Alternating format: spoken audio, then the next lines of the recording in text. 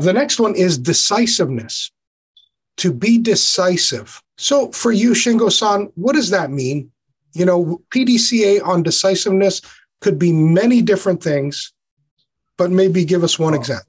Decisiveness, when I thought of the decisiveness is if the leader change his attitude, swinging from here to here, always, then how the follower can follow. So once you set up something as a goal, you should be decisive. You cannot move, you cannot change so easily, so quickly.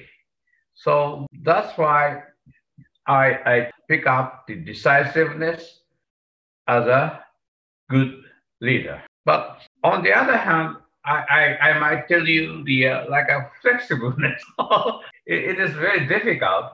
But if you are following some leader who are talking every day different things, then how can you follow that leader's words? Today he's saying this way, but next day he's saying this way. How can you follow? So I think decisiveness is important, but flexibility is important. So you adjust decisiveness and flexibility.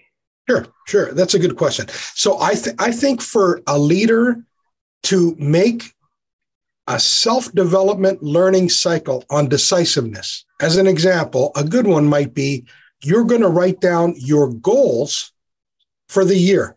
What are your goals? And then what are your targets? Be specific. What are your targets in the next 3 months? Very good. If you list those, your PDCA now is when you go to areas that you have subordinates, you're going to say to them, here's the goal for the next 3 months. And you're going to do that for 3 months. And you're going to help them to achieve the goal. And you're going to say, good, after 3 months, I will check. Have I been consistent? That's another word for decisiveness. Consistent. Have I been clear and decisive on where people should be working towards? And asking the question, maybe they know, where should you be? Where's your true north? Where's your ideal? And that flexibility comes in when you're asking employees and you also know where you want them to go. So be flexible, at the same time, be decisive. Tell me your experiment, and then after you adjust, tell me the next one. Okay.